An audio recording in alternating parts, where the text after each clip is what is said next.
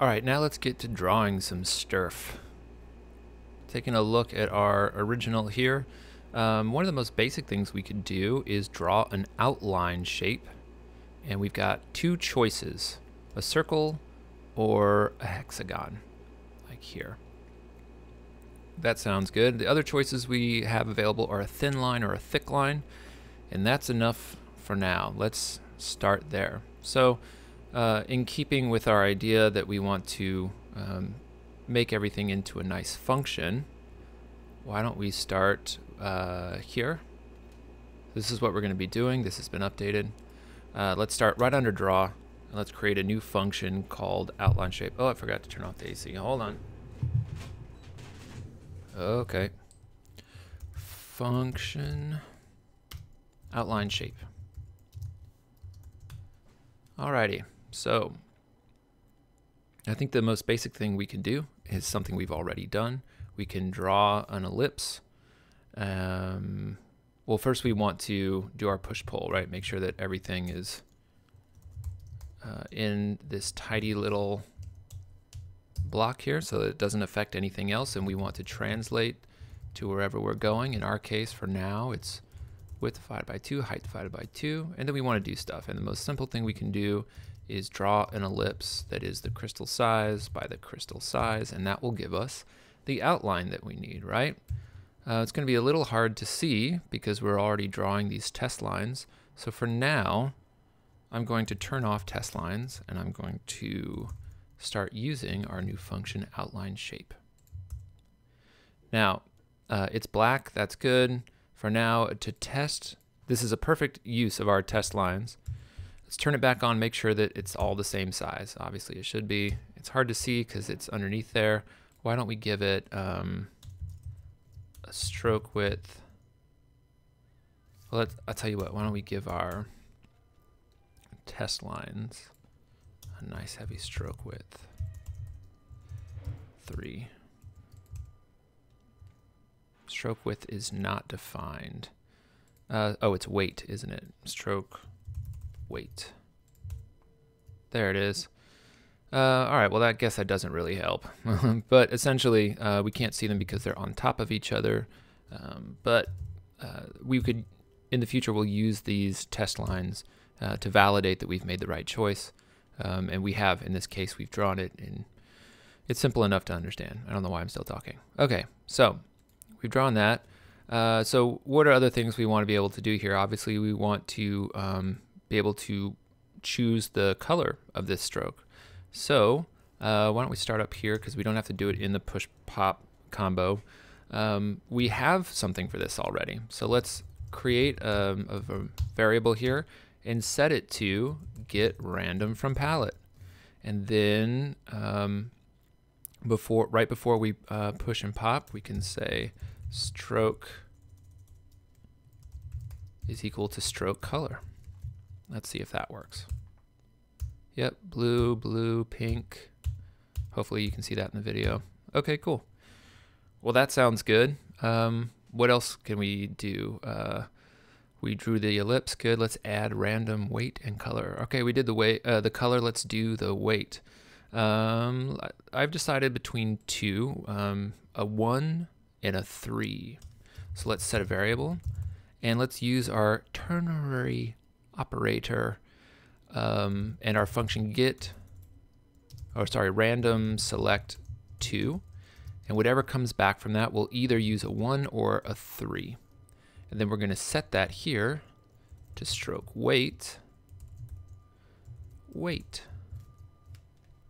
let's see what we get. Thin, thick, thin, thick, thin, thick, thick, thick. Cool. So that's working. That's excellent. So it doesn't look like much now because we're drawing at 500 pixels by 500 pixels, but we draw these smaller, difference between 1 and 3 will actually look quite good. And we might make those into global variables later, but for now this is totally fine. The other thing we want to be able to do is draw a hexagon. So how the heck are we going to do that? Well, my friends, it's a little more complicated than I might like it to be. it's using begin shape and end shape. And so I'm just going to show you how I do it. I'm going to add it here. I'm just going to copy paste it from another document. I'm going to call it Hexagon. Basically, this is how it works. You go to wherever it is you want to draw and you give it a radius. And it's going to find the point on a circle. Remember when I said you didn't have to worry about that? Well, it's not always true.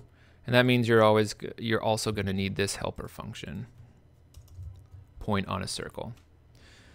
So if you want to copy that, that's fine. If not, it's in the end code folder for this chapter, and you can just copy paste it. I'm not going to go too much into it, but basically this is the formula for finding a point on a circle, and I'm going around the circle, finding that point, and drawing from it to the one before it. And then I find the next one and draw from it to the one before it, and then here, and so on. And that's how I create the hexagon. So if I call hexagon, it's going to call point on circle for me. So basically all I need to do is choose to draw a hexagon using this function. So let's go back into outline shape and add some logic here that will allow us to do that. I just lost my place in my other document here, so let me find that for you. Okay, cool. So we're going to do one other thing here. We're going to use random select 2 again to determine whether or not we want a hexagon or an ellipse. So we're going to create a variable called hexagon true, and we're going to use our fancy function random select 2. And it's either going to come back true or false. So for now, that's kind of all we need to do, is just get a value for this. Is it true or is it false? And once we've come down here to translate, we're either going to draw an ellipse or we're going to draw a hexagon. So we can say if hexagon true, then guess what? We'll draw a hexagon at 0, 0 with a radius equal to half of our dimension for a full crystal. And if not, if it's not true, then let's just draw the ellipse like we have been, and that's that. So let's try it. Oh, that is not working. Why is that not working? Am I inside of push pop? Yes, I am. Translate width divided by 2. If hexagon true. And it's because I was using radians before. So let's try that. Much better. Okay. Troubleshooting on the fly, always fun. So we're getting different shapes with different stroke widths and different colors. This is excellent, exactly what we want from a system.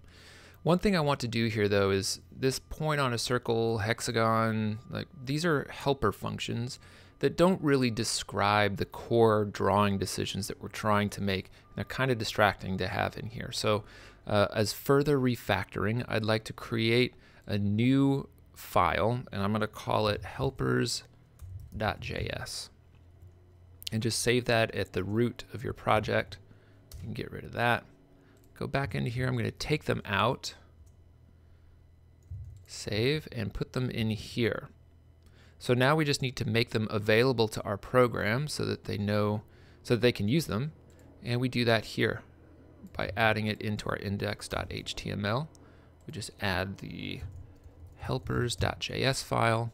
And now those are available. They're all loaded into the browser's memory so that when we call, where is it, Hexagon, it will know that it exists, and Hexagon will also know that point on circle exists. So if we run this again, we should get no errors, and everything looks fine.